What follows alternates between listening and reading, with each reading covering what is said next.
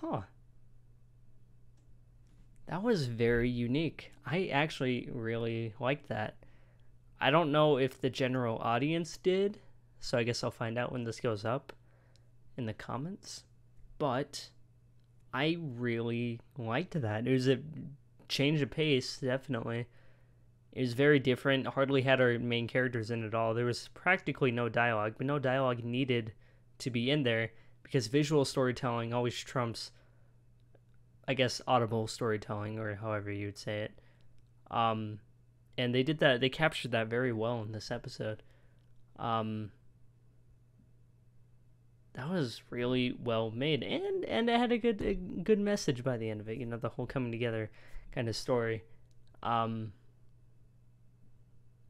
I still feel like someone on acid probably made this episode. I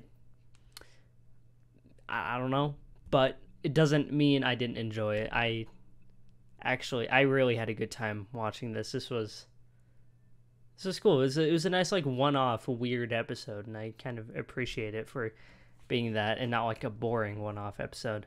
Kind of reminds me of that, if for you Doctor Who fans, the episode Blink from Doctor Who, where it's an entire episode, because, you know, in Doctor Who you follow this character named the Doctor and usually a companion he has, but then that episode he shows up, he has like less than 5 minutes of screen time in the entire episode, maybe even less than like 2 or 3 minutes, and the entire episode is just focused on these brand new characters that, you know, tell a story that aid to the main characters, and then those characters you never see again, ever.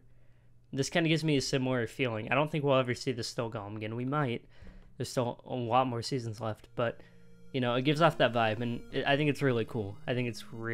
So, this was awesome, and, yeah. Let's see what we have next.